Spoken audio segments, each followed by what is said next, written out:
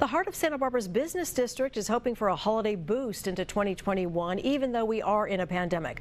News Channel 3 senior reporter John Palmentary joins us now live. And John, future planning is underway.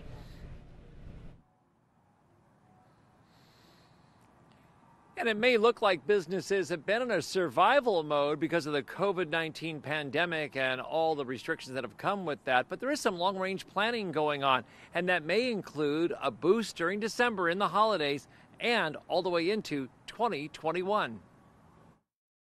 There's a lot of good collaboration, and people are pushing the envelope in terms of what's possible. If it's going to be a December to remember for holiday shopping, areas like the State Street Promenade will have to do all it can to add the color and excitement of this season without having any events or crowd gathering activities that would be a COVID-19 violation.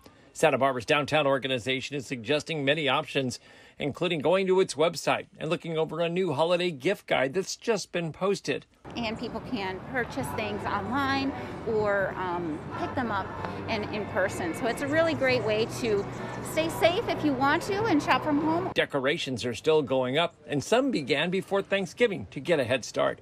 Store windows are decorated, and the newly designed patio and parklets are getting their holiday decor on. What we won't see this year is the annual holiday parade. It would have taken place this Friday. It's always been a big boost to the shopping and entertainment district and brought out thousands over several blocks. An emergency ordinance allows the State Street Promenade to continue as it is and move forward to at least March of next year. The city has an ongoing evaluation of what the future can still be for downtown Santa Barbara. The emergency allowed for some possibility, a different way of seeing some things so that it could be tested out. And I think once the emergency is over, there's still going to be a lot of benefit that we found with outdoor dining. In the next month, the public is going to be asked for comments on the promenade future to look at ideas such as new housing, shopping, and entertainment combinations and get their suggestions into decision makers. And to build a visioning statement as to what the future of downtown can look like, especially with State Street.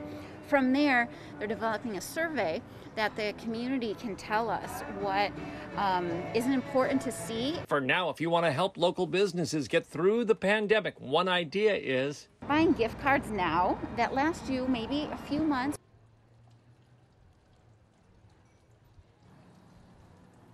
And that visioning process ahead will include landowners, the business owners, the politicians, and input on a broad range of it from the public.